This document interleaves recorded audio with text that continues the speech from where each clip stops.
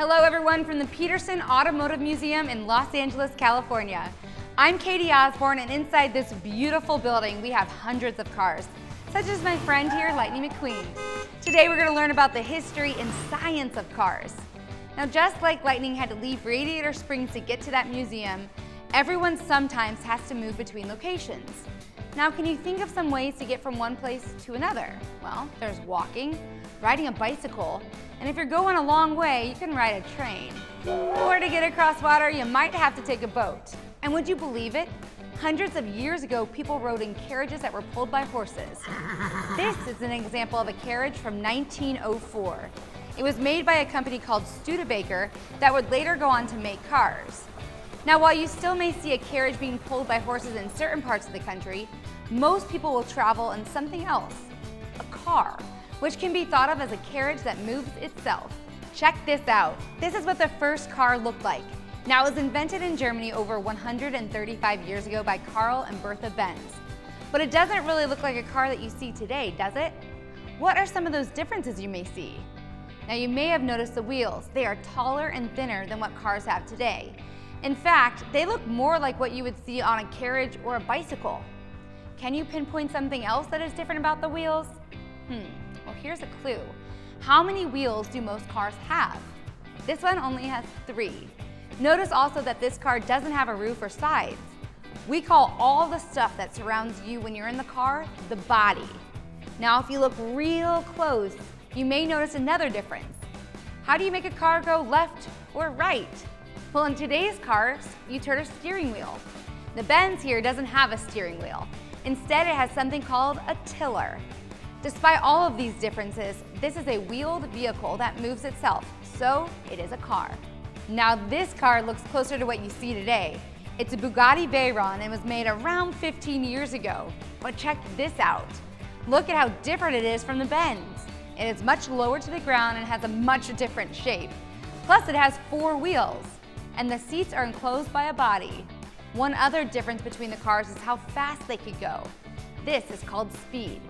The big question is, which of these cars do you think is faster? Let's have some fun and put them in a race. For reference, a person can walk 4 or 5 miles per hour. We'll let the Benz start first. It can go about 10 miles per hour. Quick math here, this is about twice as fast as walking. However, the Bugatti can go over 250 miles per hour.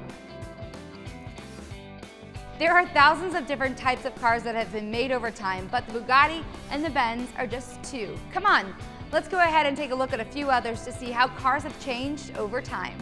This is a Ford Model T made in 1920, 35 years after the Benz.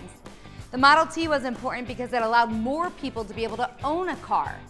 Cars used to take a long time to make because, get this, they were made completely by hand. Only 25 Benzes like we've looked at were ever made. Now, later on into history, a man named Henry Ford found a way to put cars together faster by using machines. Over 15 million Model Ts were made. Jumping ahead another 35 years, this is a 1955 Mercedes 300 SL.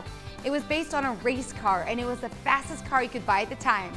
Now, this car is famous for how its doors open. Instead of the doors opening to the side like a traditional car, these go up. Can you think of something the doors look like? The car is called a gullwing because the doors make it look like a bird. Moving forward about the same amount of time, about 35 years, this is a 1991 Acura NSX. The cars we've looked at so far have been made in Europe or in America.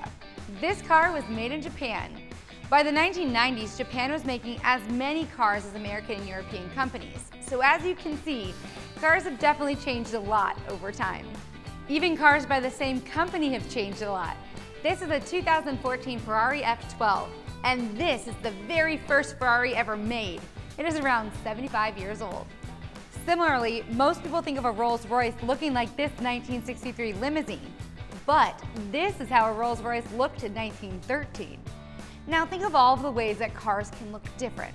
First, they come in many different colors, including blue, like a 1981 BMW M1, green, like a 1956 Jaguar XKSS, purple, like a 1929 Ruxton, orange, like a 1968 Lamborghini Miura, and a lot of people's favorite, red, like a 1983 Porsche 959.